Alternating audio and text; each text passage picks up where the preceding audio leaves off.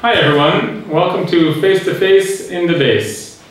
You may know today's guest from Shir, I guess. It's Rabbi Moshe Lichtman. Rabbi Lichtman. Hi. Do you want me to sit here? Yeah, what's the problem? Oh, okay. No problem. Hi, Adi. How you doing? Nice to see you. You just saw me this morning. I know, but I was just trying to be polite. You mean like how your publishers were being polite when they agreed to put out your last book? I mean, seriously, more Ima Banim Smicha? Isn't it enough of this Aliyah stuff already? No, I don't really think so. You know, making Aliyah is a pretty important mitzvah. Making Aliyah is a very important mitzvah. Why are you being so nasty? I'm not. Okay. So you went to a co-ed high school, is that right? Yeah. Yeah, I was just checking on that. Okay. So what's this Ton of Rabbanon song you're famous for? Well, I don't know if I'd really call it a song. It's just something I do when I'm learning.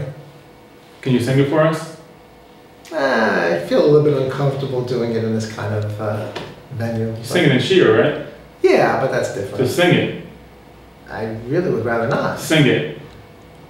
No, I'm not going to sing it. Sing it! Sing it! No, Sing it! I'm singing it. Well, Excuse me. I will be. Maybe you should work on that anger management a little bit. Perhaps with this book. Yeah, that's actually, I wrote that book, you know that? You did? Well, maybe it's not worth it then. Okay, Rav Lichtman, what do you consider to be your biggest accomplishment? I would say finishing Shas. Come on, no need to be sarcastic, Moshe. I'm not being sarcastic, I really finished Shas. Yeah, right, okay. So why are you teaching a bunch of Shana Aleph guys? You know what kind of show is this? I think you should leave. I think so too. Yeah. Excuse me. Okay, welcome to our next guest. He's from New England, just like me, Rav Krohn. Hi, Addy. How are you doing today? That's a terrible Boston accent. But I'm not from Boston. It says right here, you're from New England.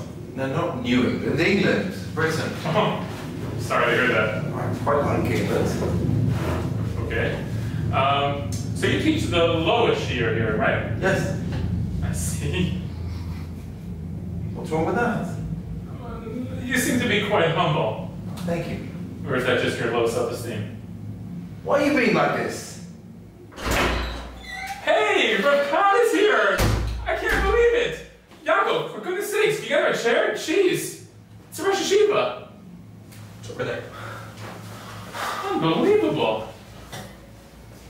I'm really sorry about that. Sir Rav Krohn, what brings you to my little show? Little show? Adi, are you kidding me? This is incredible! Excuse me, do you still want me here? Can you give us a minute, please? He came all the way over to visit the set. The set? This is his office. Rav Krohn, tell me about your kids' baseball league. Oh my gosh, Adi, they are just like me. All incredible. Amazing, just as I expected. Yeah. Fantastic. I'm really sorry. I gotta go. I don't have much time. I'm really busy. Yeah, I got lots to do. Okay, I understand. Yeah, please have me back again when you want a real guest. You know I will. This is the best. Bye. See you later. Oh, brother. Back to you, you pompous jerk. Why are you being so nasty? You have a problem with me, Jake? Yeah. I think it's outside.